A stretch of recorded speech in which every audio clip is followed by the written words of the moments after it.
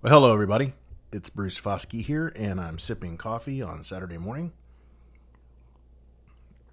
You know, it's funny. I never find myself actually using the handle on my coffee cup. I almost always grab it the other way. I don't know why. Well, anyway, today I'm here to not talk about coffee mugs. I'm here to talk about a couple of resources that are available to you as music educators and as music students.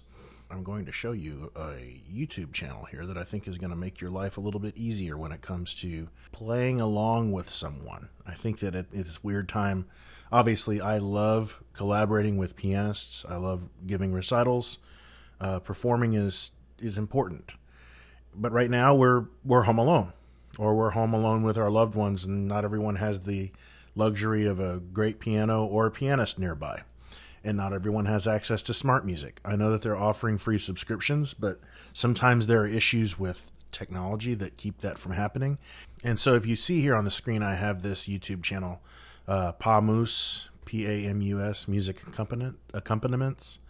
And if we scroll down here, you'll see that there are piano accompaniments for piano solos, tuba, percussion, cello, singers. And there's a playlist for every instrument, or for quite a few of the instruments. And so nevertheless, if you go through and look at the trombone list, it gives a screenshot playback of the accompaniment along with cues on the page and video of the sheet music with the cursor going along. But the Rimsky-Korsakov is here. The Kurnow Fantasy. The David is here. The Saxa Concertino for tenor trombone and the bass trombone version. The Saint-Saëns Cavatin, the Barat Andante and Allegro, the David Concertino, the Wagen style, the alto trombone piece, the transposed version in B flat for tenor trombone, the Schulek, the Roparts piece in E flat minor.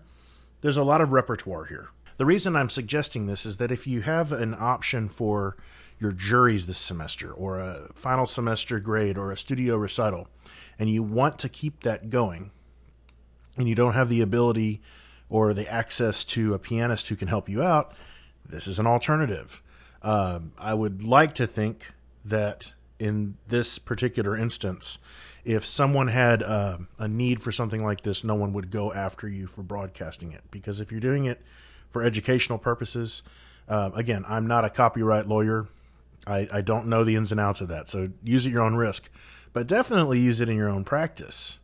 And if you have to postpone a studio recital until the fall, this is an opportunity for them to have a way to practice the material when they're away from you. And you can check the tempos to make sure that, you know, these are the performance tempos. The only thing that would make this better is if they had practice versions that were, 80%, 70%, 60% of the performance tempo, or even 110%, so you could practice it slightly faster. But nevertheless, it's a resource that's available to help you out. And there are several channels like that, but this is the one that I found that's the most organized, the cleanest videos. I mean, it's really nice. They have remastered versions without the click track for some of them. And so it's a resource that's available for you. If you have any questions about it or any other ways that you can make this happen, please let me know. I'd be happy to help however I can. And in the meantime, hang in there, okay? Talk to you later.